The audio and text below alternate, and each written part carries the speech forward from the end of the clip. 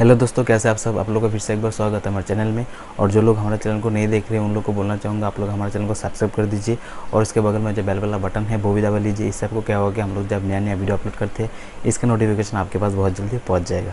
तो चलिए दोस्तों शुरू करते हैं आज के वीडियो। दोस्तों आप टिकटॉक कह लो या म्यूजिकली कह लो, इतना ज़्यादा पॉपुलर है इंडिया में। तो 5 करोड़ से ज़्यादा यूज़र है इस टिकटॉक का।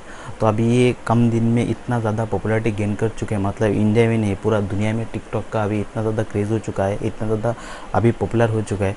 तो टिकटॉक की जो मैन्युफैक्चरर है बाइट डांस, उन्होंने एक बार डिसाइड किया कि हम लोग का जो ये ऐप है, ये ऐप प्री इंस्टॉल ऐप होगा। हम लोग जब दोस्तों बाज़ार से जब मोबाइल खरीदते हैं तो इसमें कुछ प्री इंस्टॉल ऐप रहते हैं। तो इसी तरह ही टिकटॉक ने अपना ऐप को प्री इंस्टॉल ऐप बनाने की सोच रहा था। तो इसकी वजह से बहुत सारा कंपनी के पास गया उन लोगों ने टिकटॉक की प्री इंस्टॉल्ड ऐप बनाने के लिए, लेकिन कोई भी कंपनी राज़ी नहीं हुआ।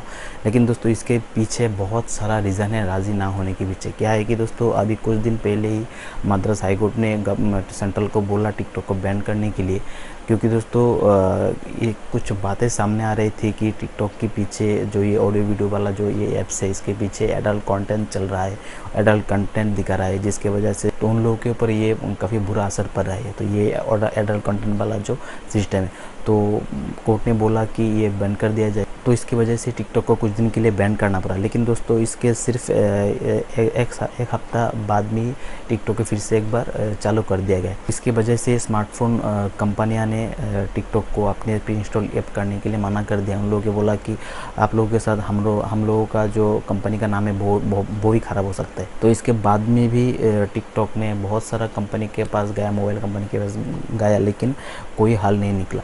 तो इसके बाद ही टिकटॉक कंपनी का जो मैन्युफैक्चरर है बाइट डांस, उन्होंने बोला कि अब बहुत हो गया, हम लोग ही एक नया मोबाइल मार्केट में अभी लॉन्च करेंगे। तो दोस्तों यही बात है। तो अभी कुछ दिन बाद ही आपको एक नया मोबाइल मार्केट में मिल सकता है टिकटॉक की कंपनी से। साल की शुरुआत में टिकटॉक की जो मेन मैन्युफैक्चरर है बाइट डांस, उन्होंने चाइना की एक मोबाइल मैन्युफैक्चरर है स्मार्टिसन, उन लोगों के पास से कुछ मोबाइल के पैटर्न खरीदा। तो अभी जो टिकटॉक के सीईओ है झाम इमिंग, उन्होंने बोला कि अभी हम लोग बढ़ने की ये सोच रहे थे, पैटर्न भी हम लोग के पास आ चुका है। तो अभी जितना जल्दी हो सके हम ये मार्केट में लॉन्च करने की सोच रहा है।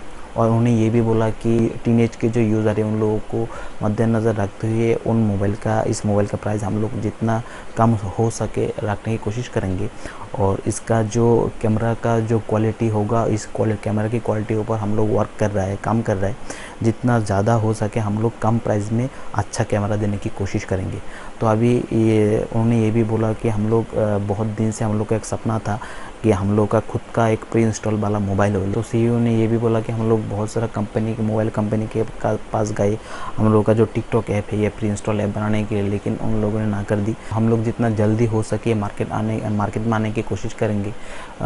तो ये बात देखने वाली बात ये हुआ कि दोस्तों टिकटॉक जितना पॉपुलर है, तो अभी ये मोबाइल आने के बाद इतना पॉपुलर हो सकता है कि नहीं, और कस्टमर को कितना ज़्यादा ये अट्रैक्ट कर पाता है म्यूजिकल या टिकटॉक की तरफ। कंपनी की तरफ से ये आशा है कि ये बहुत ज़बरदस्त मोबाइल होने वाला है। तो अभी फ्यूचर में देखते हैं कब तक ये लॉन्च होता है बाज़ार में, और टिकटॉक के तरह ये मोबाइल कितना ज़्यादा पॉपुलर गेन कर पाता है।